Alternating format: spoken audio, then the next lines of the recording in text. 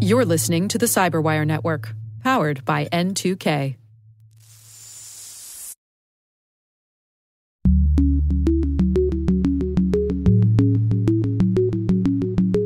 We have to keep recognizing and focusing on the fact that public service doesn't need to be a lifelong career.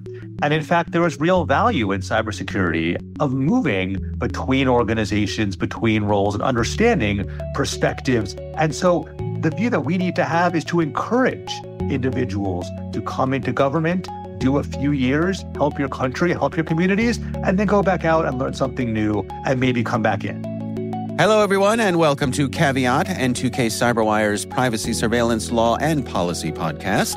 I'm Dave Bittner, and joining me is my co-host, Ben Yellen from the University of Maryland Center for Health and Homeland Security. Hey there, Ben. Hello, Dave. On today's show, Ben has the story of Google laying off members of the team that reviews law enforcement data requests. I've got the story of teens using AI to undress their peers. And later in the show, my exit interview with Eric Goldstein, outgoing Executive Assistant Director for Cybersecurity at CISA. He's sharing his thoughts on where cybersecurity has been and is going as he departs the agency. While this show covers legal topics and Ben is a lawyer, the views expressed do not constitute legal advice. For official legal advice on any of the topics we cover, please contact your attorney.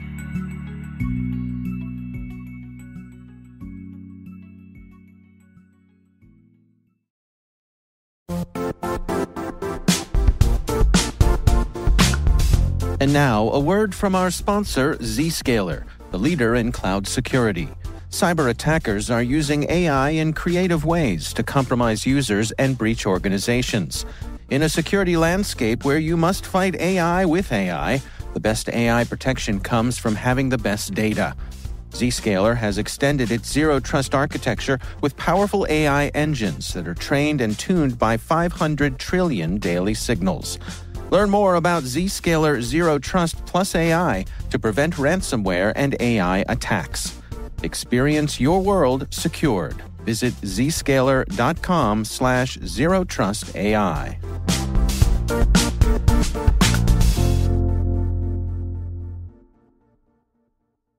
All right, Ben, let's start things off here. You want to do the honors?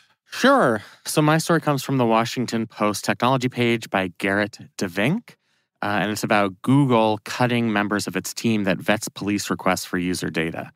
So unfortunately, as you know, there have been a lot of layoffs in Silicon Valley and the tech industry over the past year. Obviously, probably that has personally affected many of our listeners, and it's just an unfortunate reality of the market right now, which really sucks.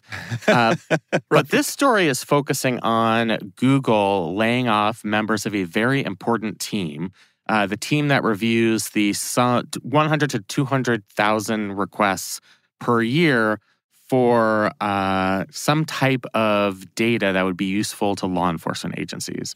So location-based data, app-based data, really anything you can think of that Google retains in its cloud or really anywhere else. These are the people who deal with those requests. Right. This is part of a broader trend in the industry. When Elon Musk bought Twitter, he laid off basically the entire team that did policy moderation and regulatory work on Twitter's behalf. Now X. And as a result, X Twitter has exploded in popularity. Yeah, exactly. If by popularity you mean responses that say "my nudes in bio," which is basically what Twitter is these days. Right, exactly. It's what are people referred to as the Nazi bar? Yes. Oh, yeah. Right. That is certainly more of a problem than it ever was. Yeah. But that's a subject for a different day. Okay, fair enough. So this unit in Google is called the Legal Investigations Support Team. The reason it's important is that I think as a matter of course, when law enforcement agencies send these requests to Google, it is their inclination to say yes. The reason they have that inclination is they don't want to go on the bad side of law enforcement agencies. They want to be seen as cooperative, particularly when we're talking about exigent circumstances or emergencies. Let's say there's some type of active assailant, active shooter event, and they need instant location data to figure out If a particular device user is in a particular area and that can't wait for any type of judicial authorization, Google's inclination is going to be to say yes. The check on that inclination, the balance on that inclination, is to have a robust legal investigations support team. And this team, which has existed for a number of years at Google, was already struggling. They get a huge amount of government requests. They are responsible for developing policies on how to respond to these requests. They review the individual requests themselves. They have lawyers on staff to make sure that the requests are actually legal. I'm sure some of the more successful members of my law school class are part of that team to ensure that all the requests coming in are legal. Right. And this trend of downsizing these types of units comes at the same time that police, law enforcement, and even spy agencies are being asked to give up data on its users. From January 2023 to June 2023, that's the last 6-month period for which we have data, Google was asked to give up 110,000 approximately user accounts in the United States. That's according to their own transparency report. And they said yes to those requests about 85% of the time. And that's part of a broader trend of them giving more and more data to these law enforcement agencies. This is something that's a concern to people who care about civil liberties, because the fewer resources you have to vet these requests, I think Google, the risk is that Google goes on autopilot and just starts saying yes because they don't have the time or the manpower to go in and see, is this request actually legal? Is this backed up by whatever the standard is? Do they have an actual reasonable suspicion here? The fewer members you have of this investigations team, the more likely you're just going to say, well, we say yes to 90% of these requests. We might as well just say yes to this one. Huh. I don't think that risk is immediate. Google says they still have approximately 150 members of this team on staff. But that is the risk if these layoffs continue. And since we're seeing it in other companies, I think it's an industry-wide risk. Is there any statement or speculation that they are taking advantage of, dare I say, AI to streamline any of these processes and then be able to get rid of some actual flesh and blood workers? I think that's a huge part of it. They don't say it explicitly, either in this article or in the statement, but I think you can certainly read between the lines. Their response is the most bureaucratic thing ever. It says, this restructuring simply consolidates the team work to a few existing locations and streamlines our workflows while maintaining our high standards for protecting our users' privacy and timely responses to law enforcement demands. Any suggestion to the contrary is simply wrong. I don't want to impugn anybody's reputation or motives here, but that certainly doesn't give me a lot of confidence that this isn't a big deal. I think you can kind of read between the lines when you talk about things like consolidation and efficiency. I absolutely think that could include the use of AI instead of human beings, which presents its own risk. We know how the use of AI tools, for example, can be biased against a number in a number of different circumstances, including things like racial, socioeconomic bias. So that would definitely worry me, and I think that is a major unspoken part of this, is the over-reliance on artificial intelligence to perform these same tasks. I wonder, are there any of the big tech companies who take the stance that their default position is going to be no? In other words, it seems to me like with Google here, what we're guessing, right, what we're speculating is that fewer people on staff will mean less scrutiny over more information being just handed over to law enforcement. Yeah, and to be clear, this is our speculation. Yeah. I haven't done any sort of market analysis on this, so it's just kind of my inclination on the subject. But the other way that this could go is an organization like Google could say, hey, we've only got this amount of manpower, and that's going to limit the amount of stuff that we can give to you because every request has to receive scrutiny. So this is going to slow down.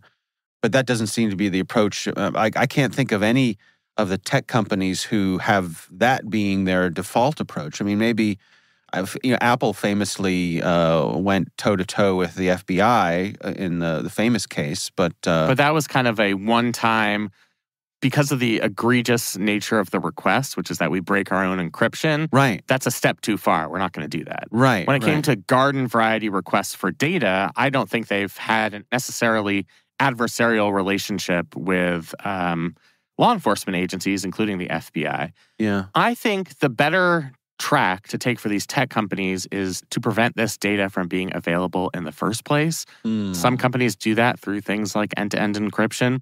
Google took a major action last December that I think helps in this regard when it announced that it would stop storing users' location data in its cloud servers, meaning even if the government came to request such data for things like geofence warrants, they just simply wouldn't be able to provide it because they're not retaining that data anymore. So I think that's the promising way to do it. Then you're not getting into a fight with law enforcement. You're not getting into a massive legal battle. You don't have to worry about the bad publicity of there was an active shooter here. Google held the data and refused to give it to law enforcement, right? Which is a story I'm sure they're very scared to see from various news sources. Right. So to avoid that situation, it's best to head off this problem by just making it impossible for the government to obtain certain data, giving people more control over their own data. I think that's kind of the long-term solution here. But just on the nature of having to run a business and having to analyze data and store a lot of different user information in the cloud, there's still going to be a lot of valuable information that law enforcement is going to want. So until we get to that time where companies are better at things like end-to-end encryption, we do need to have these robust teams that Google seems to be paring down here. And I think that's definitely cause for concern. Yeah. I mean, could it also be that if Google is doing things like more end-to-end encryption, right, not storing location data, and that means that they have less to give law enforcement, I mean, that could be a reason for cutting back staff as well. I think that's true. That combined with something like AI, it is a team of 150 people. So to me, that seems small when you're talking about the volume of requests here. But then you worry about the team getting whittled down further as there are other rounds of tech layoffs, and this becomes less of a priority because it's less involved in making sure that Google stock prices remain stable. Yeah. It seems like weird optics to me. Like, of all the places, when you're a company the scale of Google, of all the places you want to keep robust, right, for the public eye, the folks who are protecting data seems like a place to just kind of, give that team a blank check, right? I think so. But to be a real cynic about it, that's not what makes them money. I mean, it's just if they're having to decide which employees to lay off because they're being forced through this type of market correction we've seen over the past couple of years to lay people off, they don't want to lay off product developers or network engineers, the type of people who keep their services running well, that keeps their company innovating and making the gobs of money that they end up making. I do think that a team like this would become less of a priority. That's a cynical view. They would say, this is part of a standard consolidation process. That's not why they're doing this. Right. But I think there's probably a reason that members of this team were on the chopping block. And I think it has to do with the fact that Google doesn't actually make any money from fulfilling law enforcement requests. It's not part of what goes into strengthening their bottom line, and therefore it's just going to be less of a priority. Yeah, that's interesting. So, I mean, again, what we're talking about here is a lot of speculation on our part, but I think it does warrant keeping an eye on. I think so too, yeah. I think it's important to see whether this becomes a broader trend. Also, if this is a one-time market correction, because what happened is tech companies hired a lot of people to handle kind of the COVID tech surge from 2020 to 2021. Right. When everybody was, for the first time, conducting all of their meetings over Zoom or other online services, tech companies hired a lot of people to manage that transition. So I think we're not quite sure whether the downsizing we've seen in the past couple of years is just a natural correction to that and it's going to stop, or if this is going to be a long-term problem where AI, for example, is eliminating the need for a lot of positions. There's more consolidation. They're tearing down buildings in Silicon Valley. I would worry that these teams are going to be whittled away even further, and it's not just going to be Google, it's going to be other companies. So I think it's definitely something to keep an eye on. Yeah. It'd be interesting to see if we get any complaints from law enforcement, that they're saying, we're no longer able to get the information we need, or if anything like that would ever bubble to the surface. Yeah, I think that would be interesting and bad publicity for these companies. It seems, based on what the Alphabet Workers Union, I believe is what it's called, that this team was already significantly overburdened. So we're at the point where if they start to hemorrhage more staff, law enforcement is certainly going to notice, especially if it's some type of high-profile event where it's an emergency and they need to obtain some data. Right. Yeah. All right. Well, that's interesting. We will have a link to that Washington Post story in the show notes. My story actually comes from Scientific American, which is one of my all-time favorite publications. Not a usual source for us, though. We're dipping into uncharted territory here. It is, and I think Scientific American has also kind of broadened the scope of the kinds of things that they are focused on. I think sort of the necessities of being a modern publisher means it's harder to be an extreme niche which is what they've been. And, they've been around for, I think over 150 years. So they're a long storied publication. But this article was written for Scientific America by Rihanna Pfefferkorn. Friend of the pod. Friend of the pod. She's been a guest on our show. She is a research scholar at the Stanford Internet Observatory and a good source for all sorts of digital policy issues. The article she wrote is called "Teens Are Spreading Deepfake Nudes of One Another, and It's No Joke." So, Ben, you are probably too young to remember the days of comic books. Did you ever buy comic books? Did you ever read comic books? I don't even think I'm too young. I just think I was never that interested in comic books. Yeah. I just never really got them in a way that probably you and a lot of our more nerdy listeners. I will say I was not a regular comic book reader, but I did occasionally, I had a handful of comic books. But one of the standard things in comic books were, in the backs of comic books, there were ads. And one of the ads that anyone from my generation who read comic books, an ad that you will certainly remember are X-ray glasses. Yes. Okay. I remember the X-ray glasses thing. Right. Yeah. So the idea was for, $1.29, you could send away and they would send you X-ray glasses, which were, of course, the fantasy of every red-blooded teenage American boy. Because I'm going to spend my $1.29 on these X-ray glasses. Then you can see everything. Exactly. Well, guess where we are today, Ben? Thanks to the magic of AI and online apps, this is kind of a reality now, and it's pretty scary. There are these apps that can create deepfakes, and one of the things that they're capable of doing is taking a photograph of you or me or our families, our wives, our sons and daughters, and imagining through the use of AI what that person would look like if they were in the nude. And of course, the technology's there to make it completely photorealistic. You can, dial in all sorts of different things depending on, what it is you want to see. The problem here, of course, is that anything dealing with underage people is categorized as CSAM, child sexual abuse material. And I think, as you and I have talked about, this is an odd area of the law. It is, right? Yeah. I remember when my oldest son was probably about 16 years old, and he'd started dating and he had a regular girlfriend and they had their phones and they would text each other. And I remember pulling him aside one time and saying, look, here's the deal.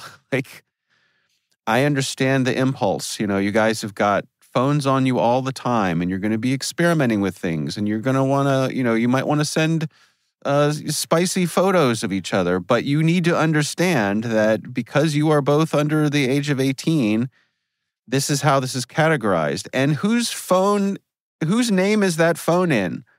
Mine, right? So it's also these images live forever. And well, yes, yeah. An excellent point as well.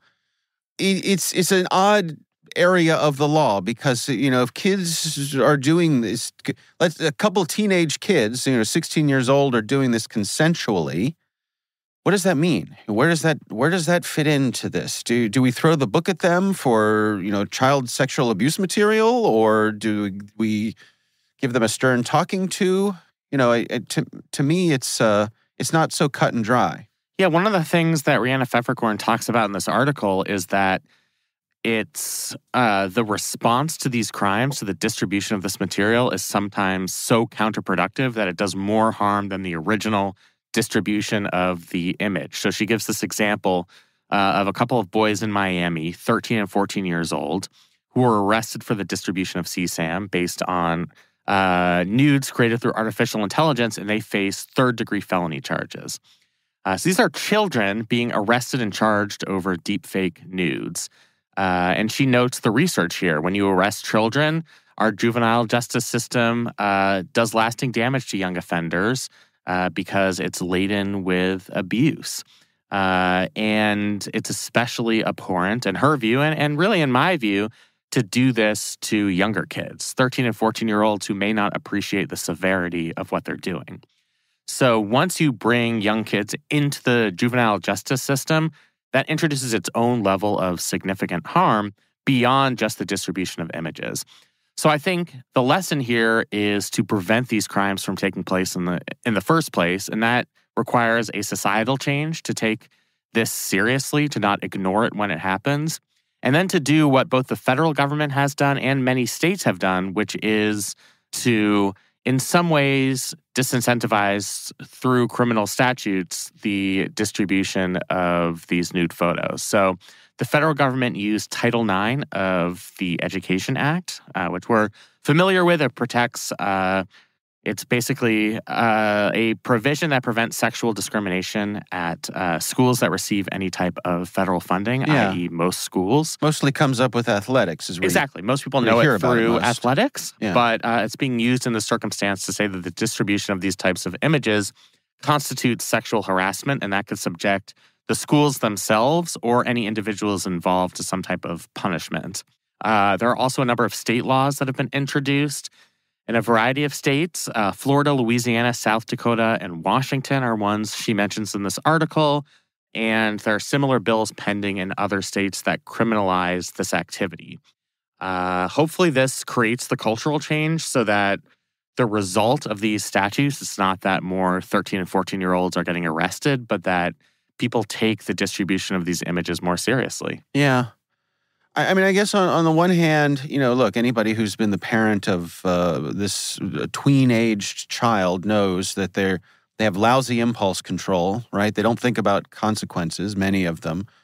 And so you can see how they can get carried away with these sorts of things. We all did stupid things as teenagers. It was just easier to erase those from our proverbial permanent records. Yeah. Because we didn't grow up in an age where everything is saved in a cloud somewhere.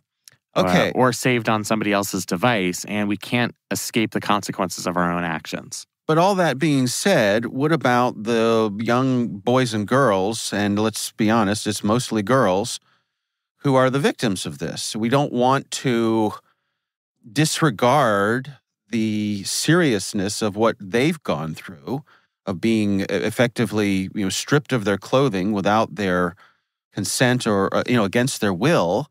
I feel like that's the hard needle to thread, is how do we have an appropriate punishment that takes this seriously, that respects the victims, but also doesn't go overboard?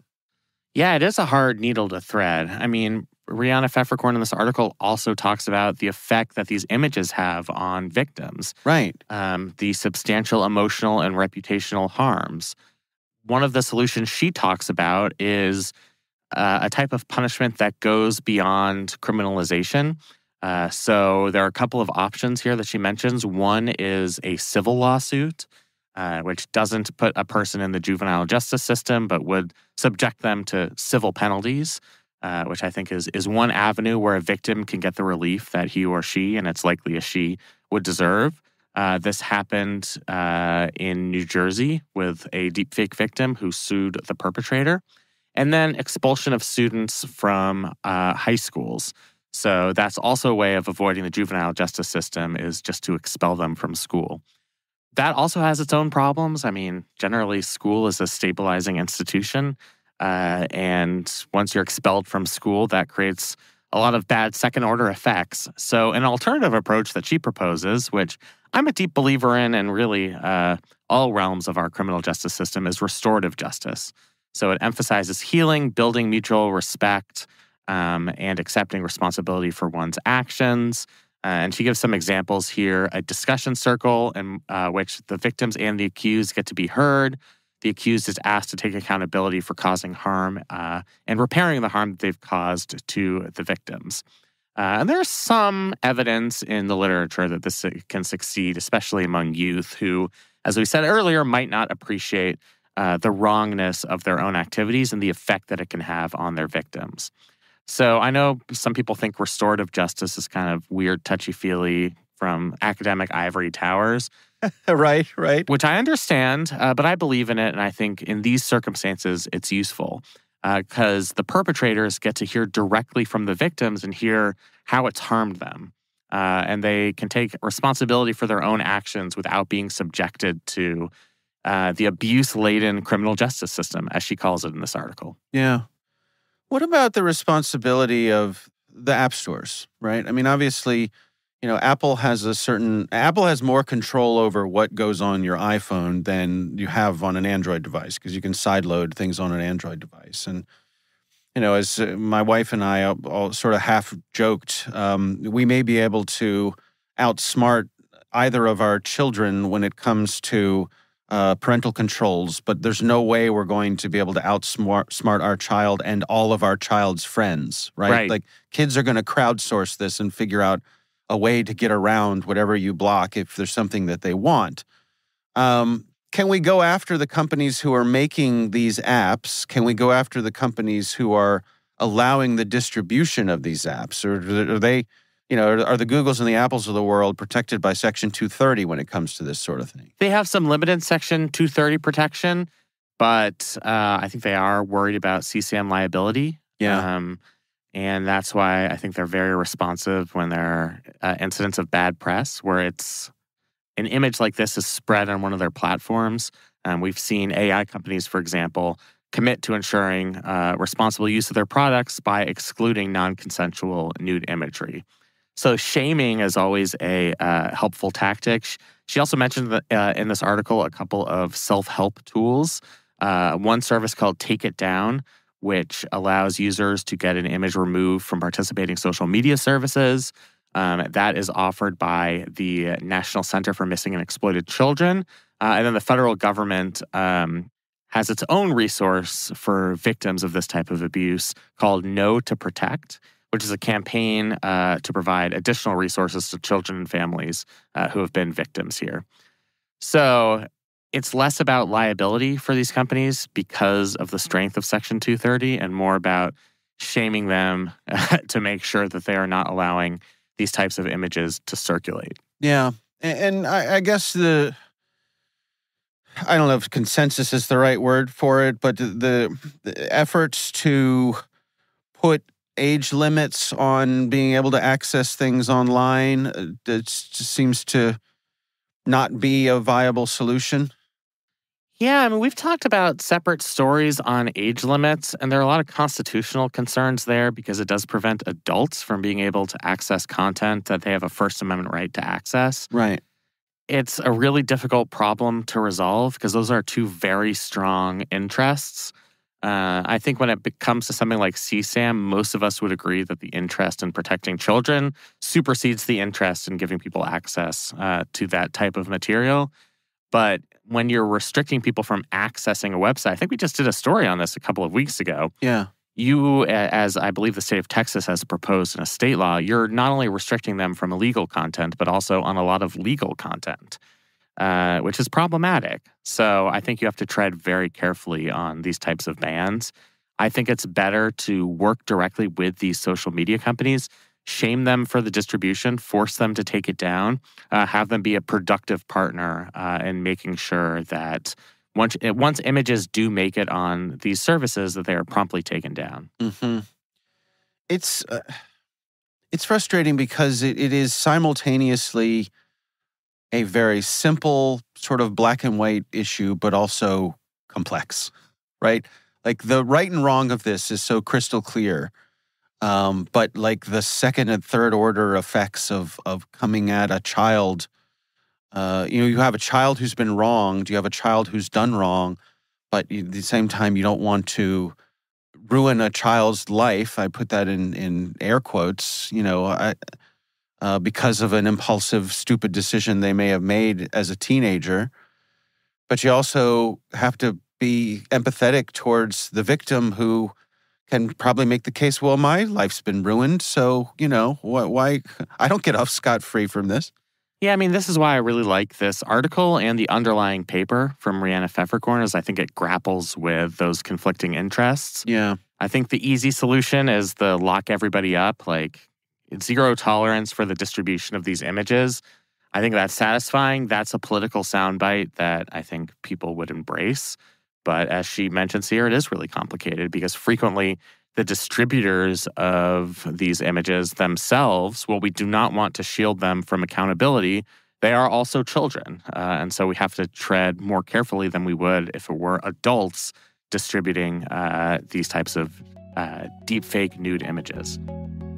All right, well, we will have a link to that story in the show notes. Again, article from Rihanna Pfefferkorn over on Scientific American. It's a nuanced look at this, so definitely worth your time.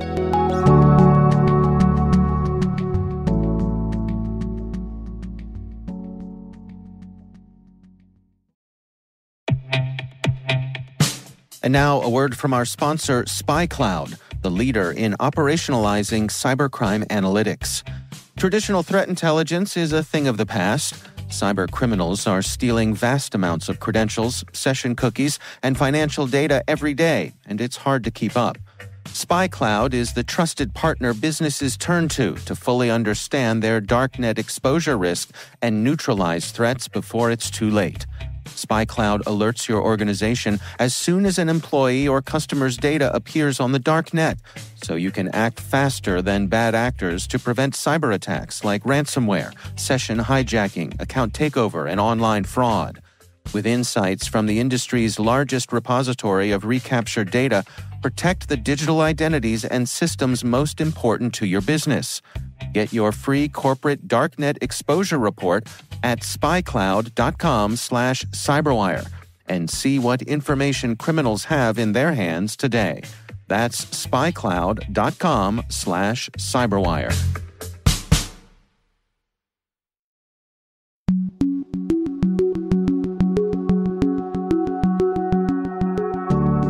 Ben, I recently had the pleasure of speaking with Eric Goldstein. He is the outgoing Executive Assistant Director for Cybersecurity at the Cybersecurity and Infrastructure Security Agency, CISA. Basically, this is an exit interview as he's on his way out. We're kind of looking at his time with the agency, so some of the accomplishments there, the things that he thinks are yet to be done, and his thoughts as he heads over into the private sector. Here's my conversation with Eric Goldstein.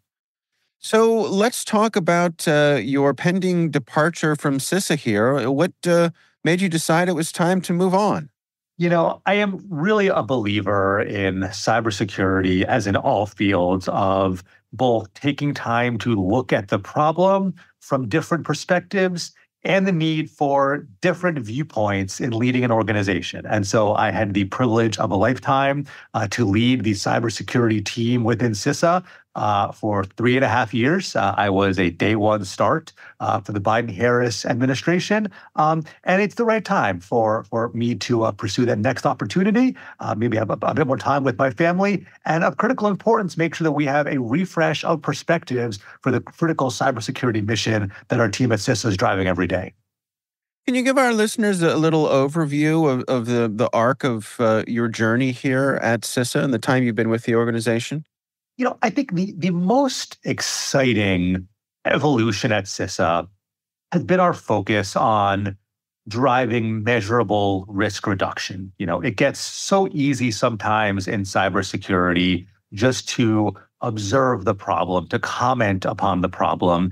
And I think we have seen CISA evolve into an agency that says we have to be accountable. We have to be accountable for driving improvements in American cybersecurity risk. And the American people should look to us to drive that kind of change. And I think some of the investments that we've made across the federal government in driving increased visibility, increased remediation more quickly than ever before. Some of our work in Secure by Design to really drive focus on safer and more secure technology products, and some of our work in really raising the baseline for what we call target-rich, resource-poor entities to make it harder for adversaries to achieve their goals, I think all moves us in that direction of being able to show measurable impact for the trust that the American taxpayer places in us every day.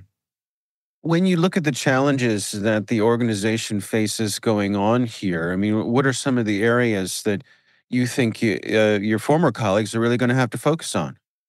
One of the blessings and the challenges facing CISA is that it remains a voluntary, trust-based organization. And so that means that the agency is able to build deep, trusted partnerships based upon principles of reciprocal value. But it also means that the agency can't make anybody do anything. Now, this changes on the margins next year when our incident reporting regulation comes online. But even then, CISA is going to be a voluntary agency at its core. And so continuing to invest in those collaboration models, those planning efforts that get partners at the table voluntarily with shared goals really is CISA's superpower, but it is a complicated way to drive change. Speaking of collaboration, I mean, when you look back at the working relationship you had with Director Easterly, are there any highlights from the work that the two of you did along the way? One of the most exciting areas looking at CISA over the past few years is even 3, 4, certainly 5 years ago, CISA not only wasn't a household name, but also wasn't necessarily even an agency that was well known among critical infrastructure owners and operators across the country. And that's fundamentally changed. And I think a lot of the work that Director Easterly has done in driving CISA to be the cyber defense agency of first resort in this country and making sure that our role is well understood and well differentiated has been essential. Because at the end of the day, if organizations, if individuals don't know about CISA, then they're not going to be able to benefit from and collaborate with CISA. And I think our Secure by Design effort really is an example of that. Dave, you and I talked, probably well over a year ago when we put out our first ever Secure by Design white paper. And then fast forwarding to the recent RSA conference where we had, at the time, 68 companies, now over 140 companies signing on to specific Secure by Design commitments, it really is remarkable. And it's remarkable not just on behalf of CISA, but really for every technology customer that depends on their providers to deliver safe and secure technology. And that wouldn't have been achieved without really CISA maturing into the agency that it is today. I think something that we hear from folks in the public sector is that, particularly for cybersecurity, it can be challenging to hang on to good talent. For a variety of reasons, there are so many opportunities out there in the private sector for folks like yourself. As you're moving on, what is your perspective on that particular challenge of organizations like CISA hanging on to some of the people who have the skills that they need? We have to keep recognizing and focusing on the fact that public service doesn't need to be a lifelong career. And in fact, there is real value in cybersecurity, as I mentioned at the outset, of moving between organizations, between roles, and understanding perspectives from different sectors, different enterprises, from the product side versus the organization side. And so the view that we need to have is to encourage individuals to come into government, do a few years, help your country, help your communities, and then go back out and learn something new and maybe come back in. I'm just concluding my second tour of duty in federal service, and in between interspersed with roles in the private sector. And that's a model that we have to encourage and endorse, because that's the only way that we are going to get the cycle of talent that we need to really do our mission well. I'd be remiss if I did not ask you, can you give us a sneak preview of where you might be headed next? I am heading back out to the private sector for a leadership role, managing cyber risk in a large organization. I'm looking forward to learning and building on my expertise in that capacity. All right, we'll stay tuned for the specifics. But before I let you go, based on the information that you've gathered, the wisdom that you've achieved over the course of your time there at CISA, what would your advice be for the person coming in to replace you? Any words of wisdom there? Really two. The first is, we can do better and we can live in a safer and more secure technology ecosystem. The world we live in today, where ransomware attacks are ubiquitous, APT intrusions are commonplace, vulnerabilities are disclosed faster than any enterprise can mitigate them. That doesn't need to be the future. And I think a lot, Dave, about I have 3 young kids, and I think a lot about, as they begin to learn about and use technology as they grow older, as they become adults, what is the environment that we want them to live in? And I think we should aspire to an environment where intrusions are a shocking anomaly and where our adversaries don't have the kind of success that they achieve today. And I think the second one is really, the cybersecurity community is an extraordinary one. And there is no place that represents the best of that community, the passion, the dedication, the expertise, the excellence, than the federal government and CISA in particular. And so I would just encourage, if I may, your listeners to really keep both considering public service and leaning into that partnership and collaboration with government, because it is the only way that we'll stay ahead of our adversaries. Well, Eric Goldstein is the outgoing Executive Assistant Director for Cybersecurity at CISA. Eric, best wishes as you head off into your new adventures, and I do appreciate all the time that you've spent with me and with our listeners. Thanks so much, Dave. It's been a pleasure, and best of luck to you as well.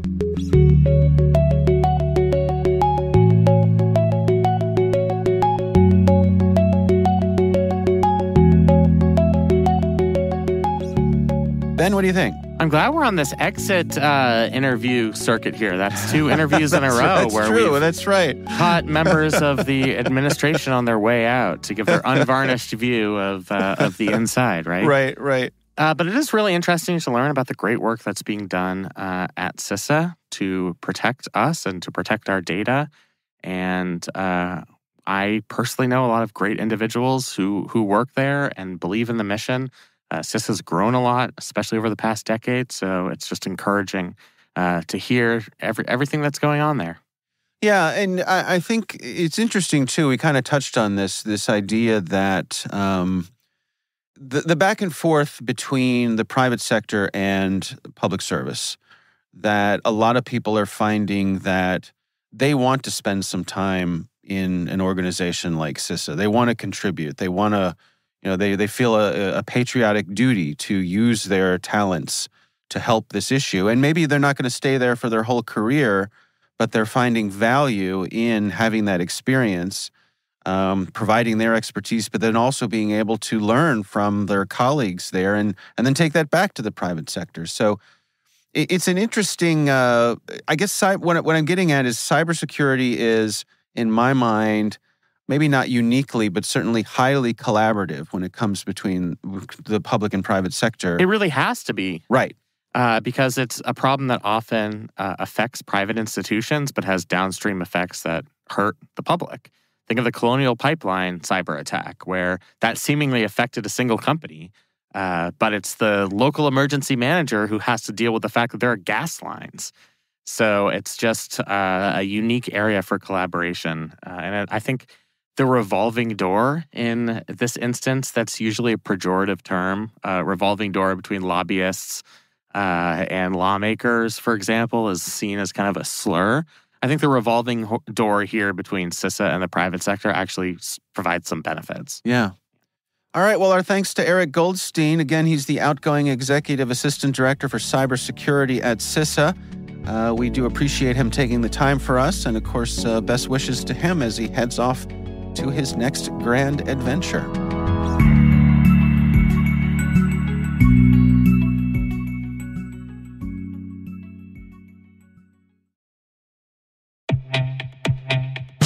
With over 8,000 threat hunters analyzing over 65 trillion signals daily, Microsoft works tirelessly with the federal government to keep our nation's data secure. This 30-year-plus partnership is driving mission innovation that is secure by design. Whether optimizing your existing defenses or tackling advanced threats with AI, Microsoft gives you the intelligence and the automation you need to defend at mission scale. Let's work together to stay ahead of emerging threats and secure your mission anywhere.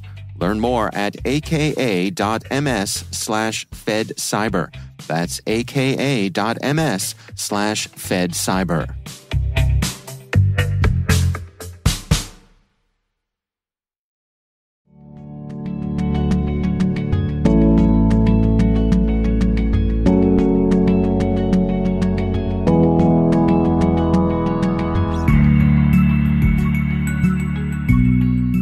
And that is Caveat, brought to you by N2K Cyberwire. We'd love to know what you think of this podcast.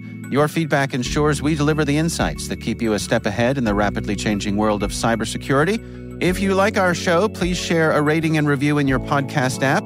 Please also fill out the survey in the show notes or send an email to caveat@n2k.com.